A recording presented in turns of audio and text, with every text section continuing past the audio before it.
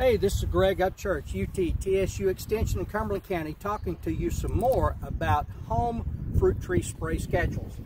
We visited a little bit earlier about the spraying the peaches. Well, here we're standing with an apple tree, and this apple tree has already been sprayed with a dormant oil to control those scale insects, a copper fungicide to control some of those bacteria and potentially fungal type problems that we might have. But as we see on the leaves, we're already starting to see some growth. We've got those half-inch green leaves and tight clusters, and so we need to be looking at the second phase of spraying this apple tree. If you've got one using varieties that are a suspect to apple scab, we need to be thinking about getting that fungicide. In this case, for a home orchard, that's likely going to be Cap 10.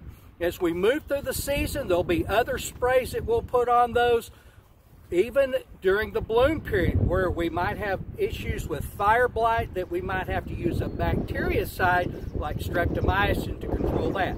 Now, as always, think about your pollinators.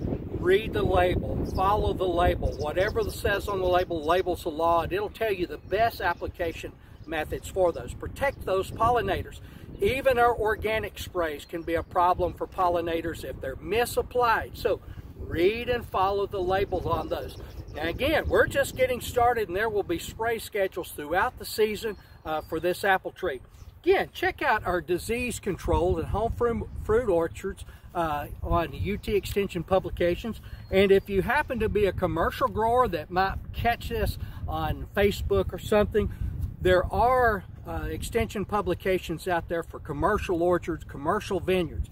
Now, home versus commercial, there's going to be a whole different array of fungicides, insecticides that we'd use that really aren't going to be recommended per se for the home orchard. So, if you got questions, contact your local extension office and we can further direct you for information regarding your home orchard.